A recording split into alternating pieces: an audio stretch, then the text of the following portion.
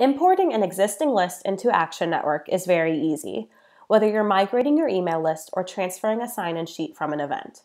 Uploads are a feature reserved for our partners, so if you're interested in becoming a partner, please visit us at actionnetwork.org/partnerships.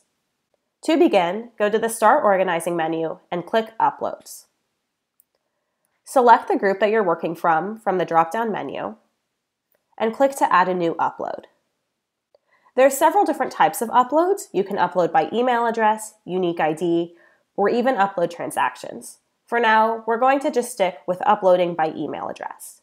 We have a sample file here, and I encourage you to take a look at it and even copy it exactly for your own upload. For now, let's just take a look at the file I already have. We always recommend uploading first name, last name, email address, and zip code, but only email address is required. One email address equals one activist. There's a couple other fields that we have, like address, city, state, country, and language, and all of these are what we call our core fields that are common across all of Action Network. If you do not put anything in the country field, or do not have it at all, the activist country will default to the United States. You can change this by putting in the 2-letter country code for each activist.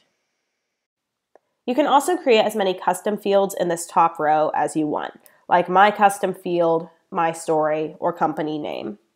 You'll have the opportunity to match these fields to your Action Network custom fields later on, so your column headings don't need to be perfect right now.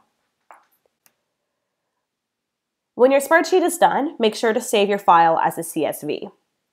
So just go to File, Save As, and select the file format as a CSV.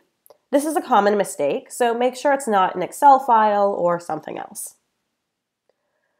Now let's go back to our upload page and browse for our file.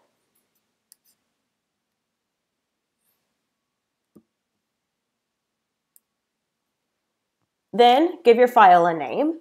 This name will show up during your targeting later on, so make sure to give it a clear name, something like List Migration August 2018. If you want, your next step is to choose one or more tags that will be assigned to each person in this upload. You can select tags here or create a new one. You can also select a start time for your upload if you don't want it to upload right now.